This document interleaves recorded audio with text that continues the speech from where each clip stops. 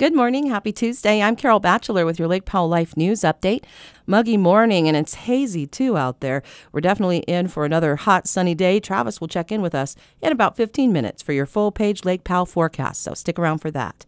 A man of the Mormon faith currently in the middle of a hunger strike as his way to call attention to a campaign calling out church leaders for their closed-door one-on-one interviews, where church leaders are asking the young people in the congregation if they're following the church's strict laws of chastity. Sam Young, who's a member of the Church of Latter-day Saints in Houston, began his hunger strike on Friday in Salt Lake City across the street from the Mormon temple.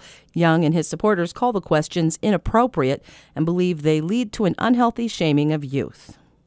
Today is National Heat Stroke Prevention Day. Around here, the 100-degree days seem mild in comparison to the heat our neighbors to the south of us have been coping with. The national statistics are tough to ignore. Since 1998, over 760 children have died from vehicular heat stroke throughout the United States, and about 400 of them had accidentally been left alone in a car and forgotten by a caregiver. Those stats compiled by Jan Knoll, who runs the website No Heat Stroke, on behalf of the Alliance of Automobile Manufacturers. He tells Lake Powell Life News all of those deaths could have been prevented. My research has found that two-thirds of the heating inside a car takes place within the first 20 minutes, and that the effect of cracking the windows is less than 3 degrees. This is why parents and other caregivers need to know that children left unattended in cars can easily cause a tragedy. Noel tells Lake Powell Life News there are a few extra precautions you can take to keep yourself or your caregiver in check.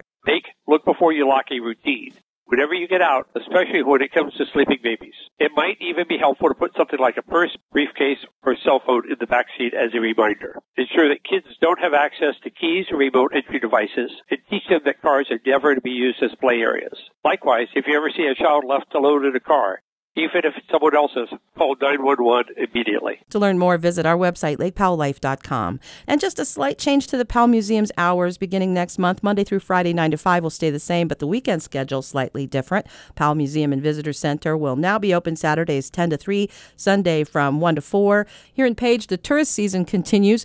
More folks visiting than ever. In fact, we've been noticing a lot of people jaywalking across Lake Powell Boulevard instead of crossing at the intersections.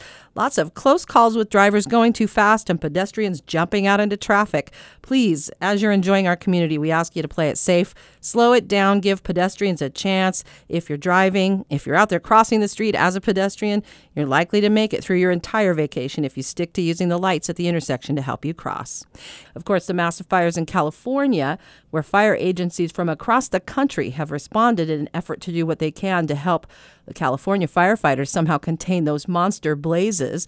The Carr Fire in Northern California, now the 7th most destructive wildfire in the state's history. The week-old blaze has killed 6 people, left dozens missing, burned more than 1,100 structures, and scorched more than 103,000 acres, an area bigger than Denver. And back to school August 7th for Page Unified students. Coconino County Public Health Services District providing immunizations and sports physicals in Flagstaff during the county's Super Service Saturdays. They have 2 days where they're offering physicals and immunizations on a walk-in basis. That's August 11th and September 8th from 9 a.m. to 3 p.m. We'll put that information for you on our website, lakepowelllife.com.